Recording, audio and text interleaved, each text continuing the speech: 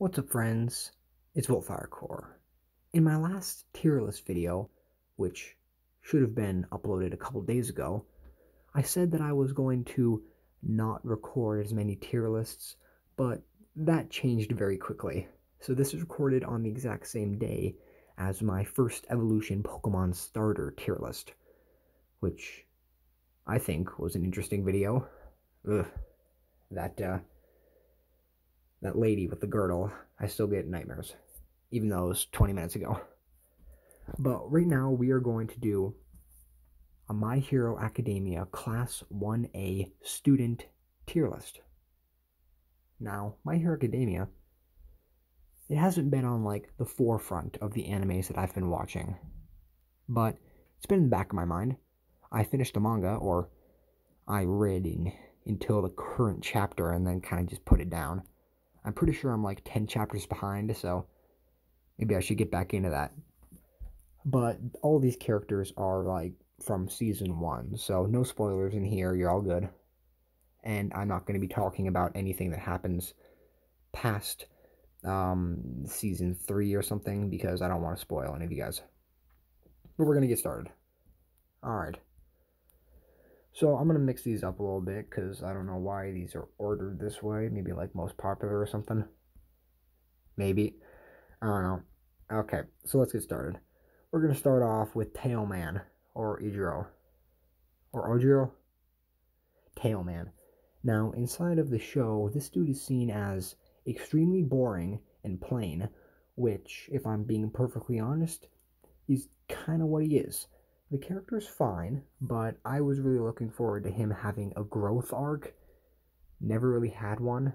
So, if we're just basing this off the anime, I don't like the character that much, so I hate to say I'm gonna have to put him inside of like a low C tier. Not a big fan of poor Tailman. Kyoka Jiro. Now, I'm just gonna scoot her up to S tier. Favorite, absolute favorite. I've played One's Justice for over like 200 hours, and she's been the character I've played the most. She's a big favorite of mine. I really like the character. Her quirk is insane. She got like supersonic waves. She's crazy. It's a very unique power, and I like the character a lot. And an interesting thing is coming up for her inside the anime. It's very cute. No spoilers here. No spoilers here, though. Okay, actually, I'm gonna mix these up some more because I don't like how this is ordered. Okay. Mr. Birdman, Tokoyami. Now, Tokoyami, it's either you love the dude or you hate the dude. Personally, I think the dude's fine. I like him as a character. He's a little edgy for me, but, you know, that's his whole thing.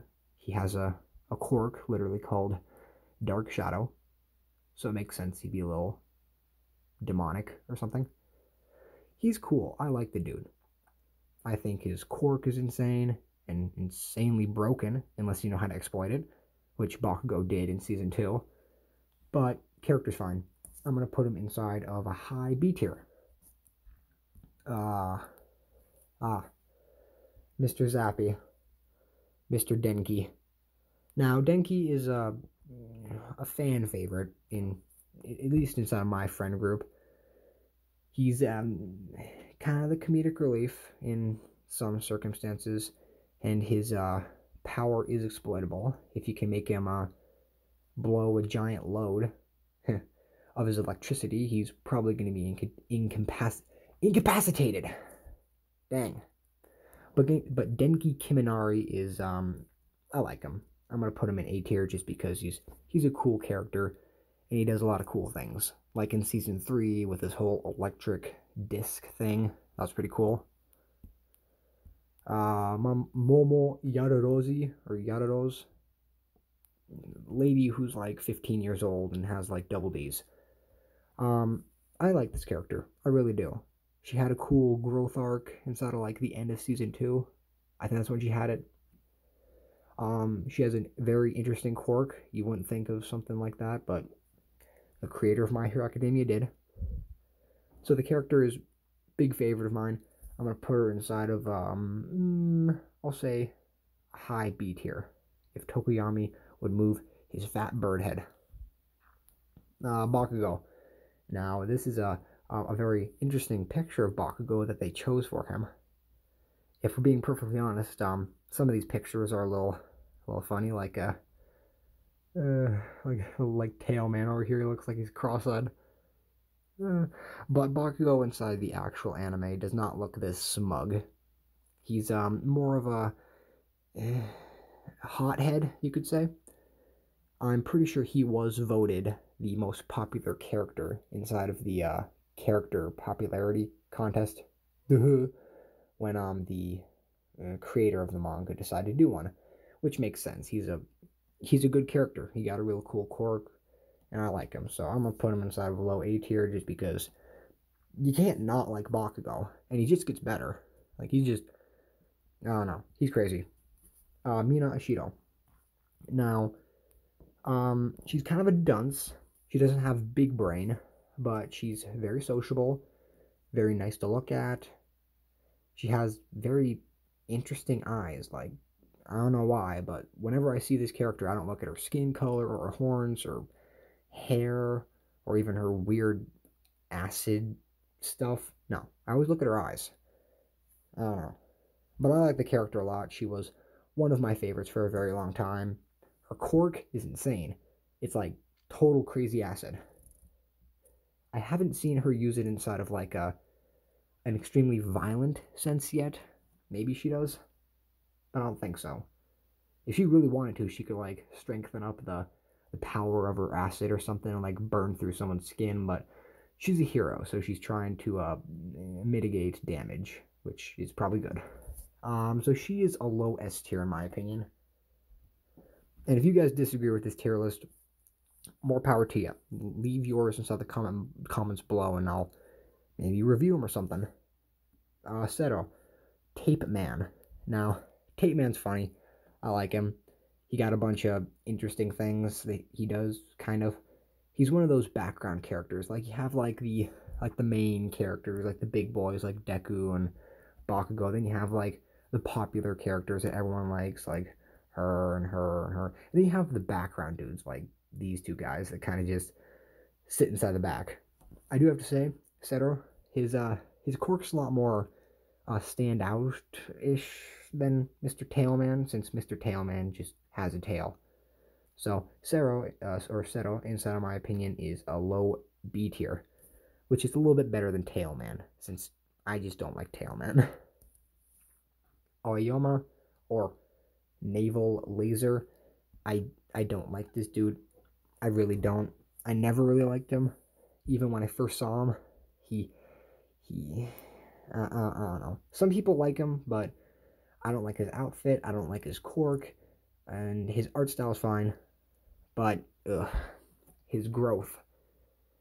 I don't really like what they made the character all about. Like, he just kind of wants to be shining and pretty, and he does that, and he's very loud. Not inside the noise sense, but inside the look at me, I'm so pretty sense, which I'm not a fan of looking at. So I'm going to put him above Tailman, since Tailman is just undeserving of being above anyone, except a couple dudes, which I'll put lower. Okay, we got Deku. Now Deku, I have a couple things to complain about with Deku. Now, I fully understand why people love the character. He's really cool. He has amazing growth, but I think he kind of lost what made him special inside the later seasons. I really like Deku inside the first season and about halfway through the second season. Basically, when he started getting more, I don't know, strong inside the head and not as weak, which I know was a part of his growth, but I found it more interesting to watch him slowly grow instead of, you know, toughen up and be a strong hero and fight his way through things. I don't know, that might sound a little weird, but I found him more interesting to watch when he was making big leaps inside of his thing instead of slowly progressing and getting stronger, which is still fun to watch. and I really like Deku as a character, so I'm going to put Deku above Bakugo just a little bit because they're both good characters. It's just he would be an S tier if he kept the things I liked about him. In my opinion, that's what I like about him. Partly because the only reason I really started watching this show is Deku's montage at the beginning, which is by far my favorite scene of My Hero Academia.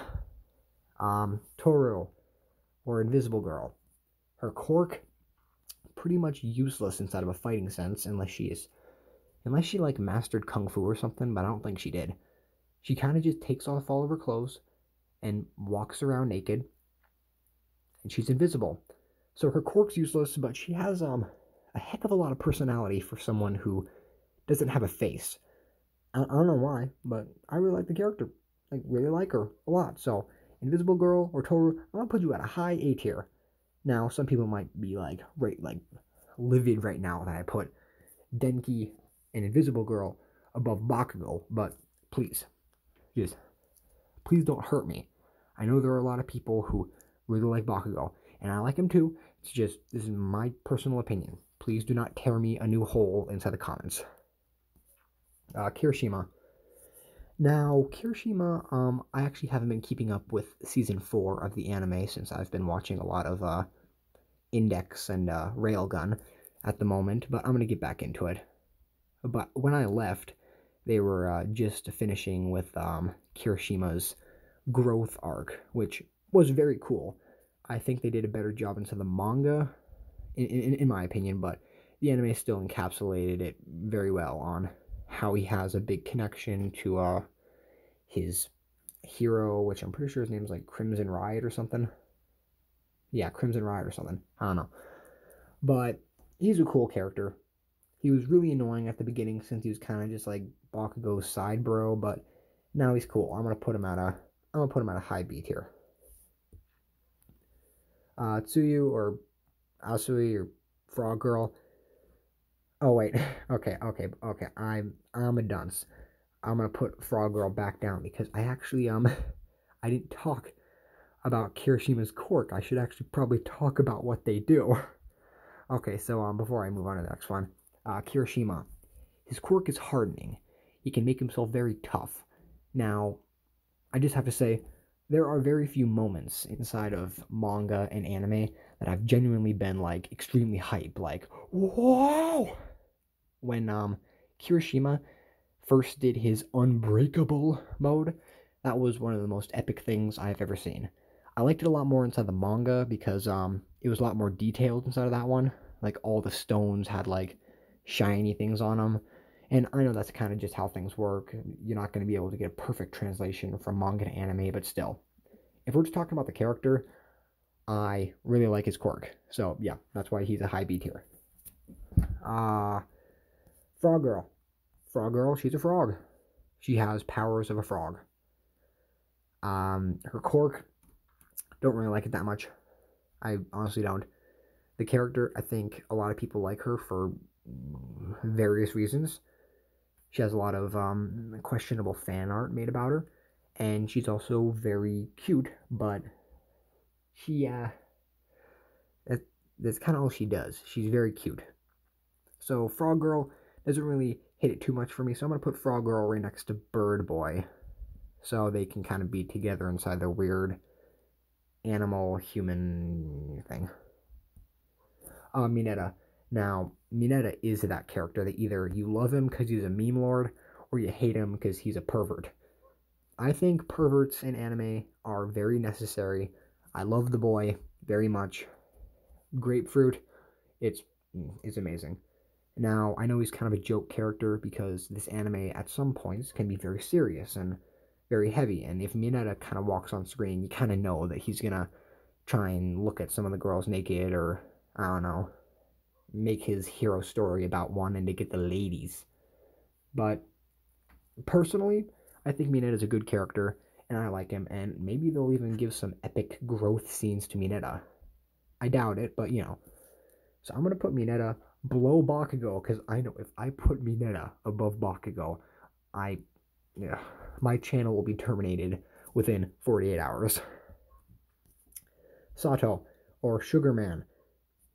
Don't like him. I really don't. He's one of those characters that just fall into obscurity for me. Um, After reading the manga, I was able to remember most of the characters' names, but Sato was like one of the only characters that even after reading the manga, I still forgot his name, so I had to watch the anime again just to get more connected to him. And after watching it, he did nothing. He's one of the very few characters that like got like no growth inside of the entire show. I don't know how he got inside of Class 1A since I don't think his quirk's actually that strong. Super strength is really strong and cool, but it's very limited since he has to intake a lot of sugar. But I don't like the character that much, so I'm going to put him down here inside the C tiers because these dudes just don't really hit it off for me. Uraka or Uraraka or Ochako or Gravity Girl or Uravity or whatever you want to call her. I like her a lot. She's very cool. Inside of season 2, when she fought Bakugo, that was epic. Her quirk, extremely epic. Nothing more to say. She's like the first female that is inside the show. Like when you think of females in My Hero Academia, she's the one that pops up inside of most people's minds. So I like her a lot.